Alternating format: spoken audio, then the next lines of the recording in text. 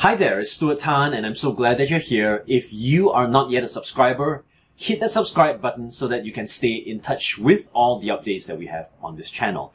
So you would have noticed that we are changing. I've wanted to do this for a very long time, kind of procrastinated upon it because it's so technical and takes such a long time to do.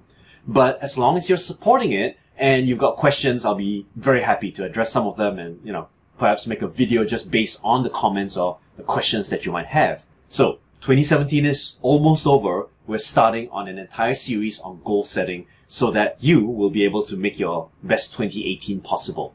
So in this particular episode, I'm going to share with you this idea about how not to set your goals. And it's a really simple starting point. You and I both know this thing called the SMART goals, right? Specific, measurable, actionable, realistic, and time-bound. Now, once you've got those 5 characteristics, they're great. Fantastic for task orientations and for project management. However, it's not quite the same with life goals. And we'll come to that in a subsequent video, but do remember that as you're proceeding, there must be a reason why you didn't hit your goals in the first place. And if you're going through that entire process of figuring out what your goals are now, then let's start on the right footing. Otherwise, your goal setting is just going to be an excitement, a rush to write down all those things where you're rewarded just for writing things down rather than going out there and accomplishing stuff. So right now, I'd like you to pay very close attention, spend a little bit of time to do this form of reflection. Number one, make sure that you ask yourself what goals you've already set that you have accomplished. Give yourself a pat on the back. Celebrate that. Okay. The second part is to identify the goals that you've set that you have not accomplished. Now, that's also challenging because sometimes people don't want to acknowledge what they have not done. Let's just put it this way. It is so crucial for you to learn to be accountable. Even for myself, I've done so many goal setting statements in my past that I lose track of my goals.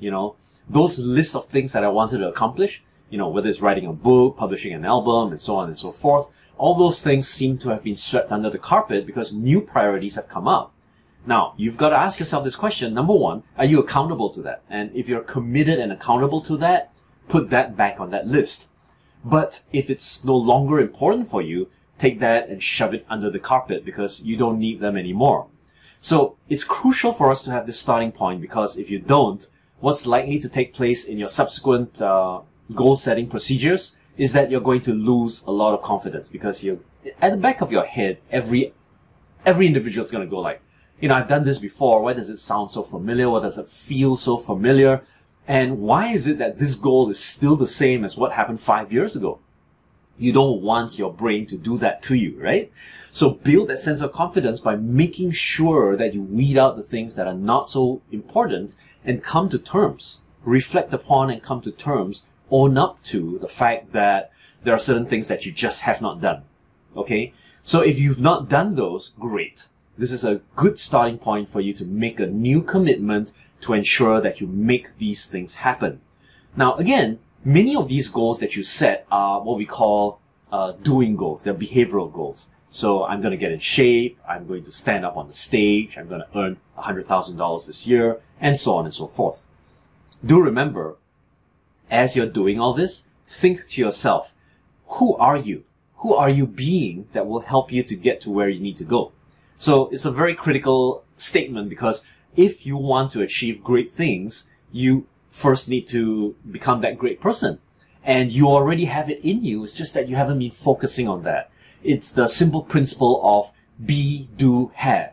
Not do, have, be. So you're not a human doing. You're a human being. And at the center of that all is the basis of all of the things that should belong to you. Your birthright. The thing that you want to have in your life is simply just a reflection of who you are. So as you're thinking about what you've done, what you haven't been able to accomplish yet, take stock, get a sense of understanding who you are, where you've come from, what challenges you've gone through, what priorities have shifted in your life, so that once you take stock, your entire goal setting process is going to be much more fruitful and much more valuable.